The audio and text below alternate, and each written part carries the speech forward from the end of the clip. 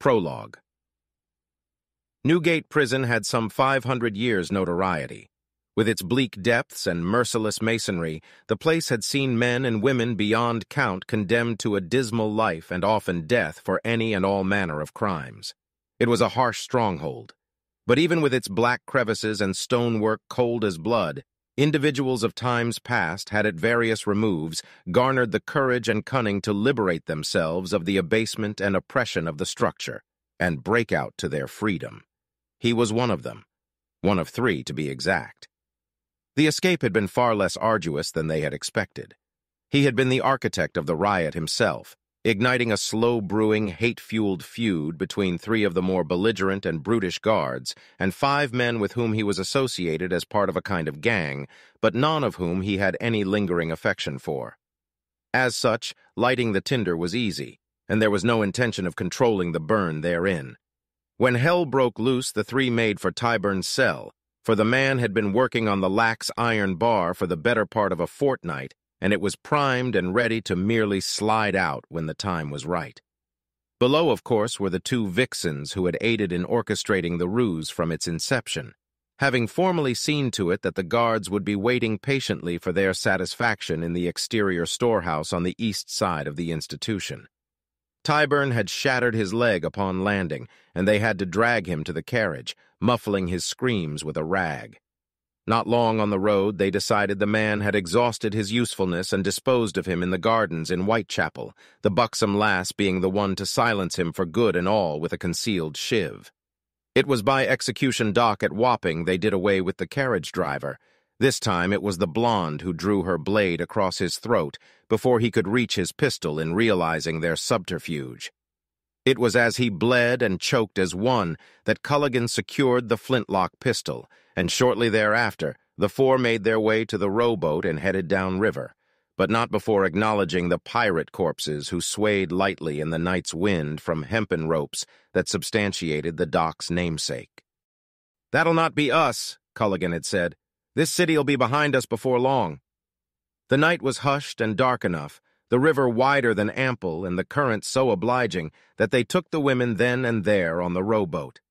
Culligan had the one with the slick brown curls, and his was the blonde, whose blouse and skirts were still stained with blotch after streak of the driver's blood, which looked black as death in the mist and moonlight.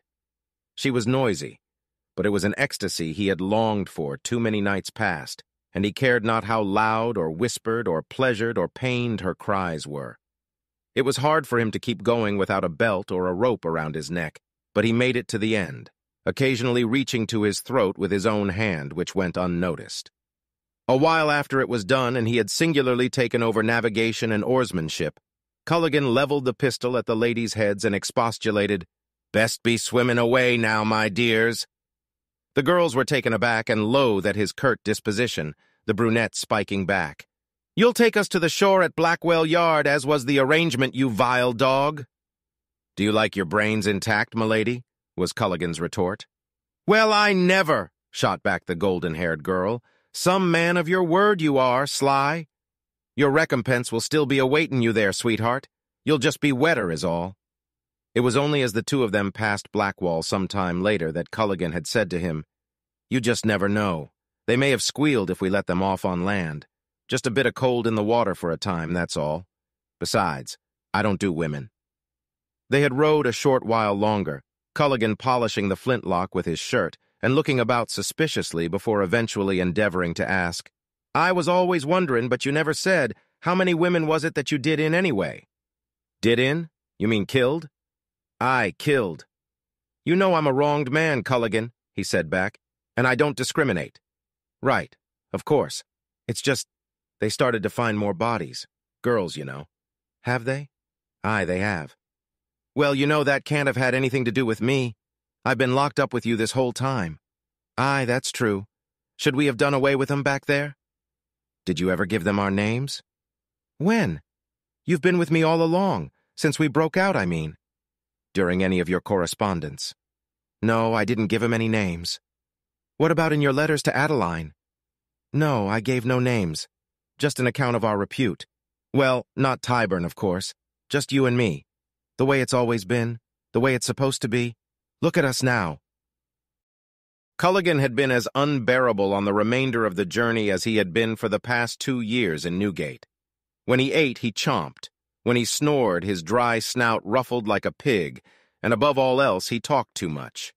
Whether it was besides the hedge by the edge of the track, the rocky sand under the roadside bridge, or among the cluster of trees that just about constituted a wood, the man couldn't shut up at night, blathering on about the pirates and pirate ships, treasures and escapades, and what roguery and triumph awaited them.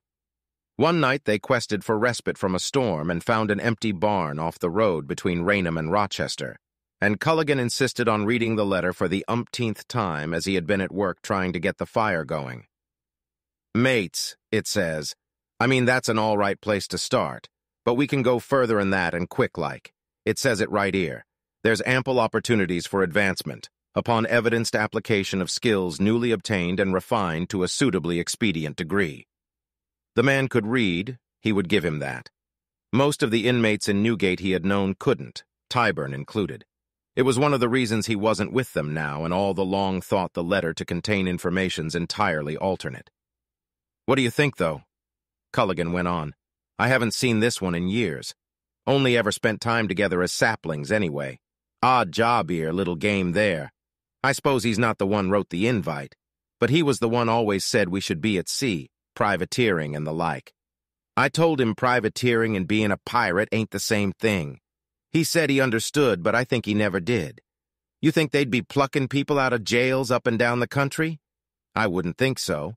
I mean, might as well jaunt on up to Bedlam and see what sort of lunatics in there want to join up with a pirate fleet. Nah, not likely. They was looking for special types, such as you and me, sparky-like, intelligent. They dipped south after Raynham and kept off the roads, roughing it on the Kent Downs for 2 further days till they had made their destination. In Dover, they pilfered some grub in broad daylight, Culligan going so far as to point the flintlock at an unruly fish merchant, before he dragged the fool away and they made their escape in a wooded area in the shadow of the castle. A short while later they had made it in sight of the White Cliffs. They were, as he had heard them described, an immense wall of shocking white, jagged and jarring, a chalk bulwark that stretched beyond sight. "How about that, eh?" Culligan had said upon the discovery. The ship wasn't visible from there, so they had had to head north and east, following the coastline, until around about Crab Bay, wherein they could make out the dim shape some ways out at sea, stationary and steel. Upon reaching a jut in the land where the view was most clean and clear, he and Culligan finally stopped, and took a moment to breathe in the halcyon stillness of their success. "We made it," Culligan said now with obvious satisfaction. "I told you we would, didn't I tell you? That's her. No mistake. Adeline. She's a schooner, you see."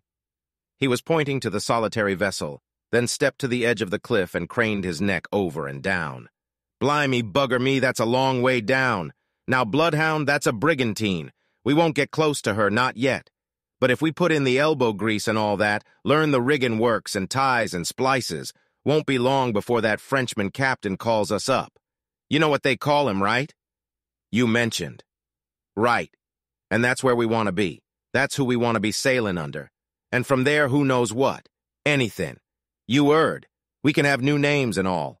Just think about it now, the two of us, captain and quartermaster, we could start our own fleet." "Who's who?" Culligan stepped back from the edge, looked at him briefly, then back out at the ship. "Well, we'll figure that out when we get to it. Now we've got to find a way down. It says they send a rowboat to the shore every night when the moon is full up. Question is, where on the shore? With any luck, we got here in time. Doesn't look like it's going anywhere. It's at anchor now, is why. We were on the road, what, 4 days? If this is the 5th, we're in time. Then she's sailing back to the Bloodhound? Aye, that's right. And you know which other ship Bloodhound is affiliated with? No. An even bigger one, Squire. A real beast. I'm talking man-o'-war, or giant East Indiaman kind of thing. The sort of place you and me could do real well on. But one thing at a time, though, eh? Can't call ourselves pirates yet. Not till we're about that one." Culligan stepped back to the cliff edge and peered down again, glanced around. "Tell you what, though, weren't I right about this place and all? The White Cliffs? They'll look even better from on the ship sailing away. First thing I'm going to do is find myself some cunny and rum. They'll have snatch on the ships, won't they? They say there's no women allowed on board, but that's Navy and the like. Pirates do what they want. You'll see. I know. Well, you were right about one thing, he said, finally losing patience and sensing opportunity, stepping towards Culligan quick and calm, close enough he could smell the fish and fear on the man's mouth as he turned around with glassy, suddenly terrified eyes. It is a long way down.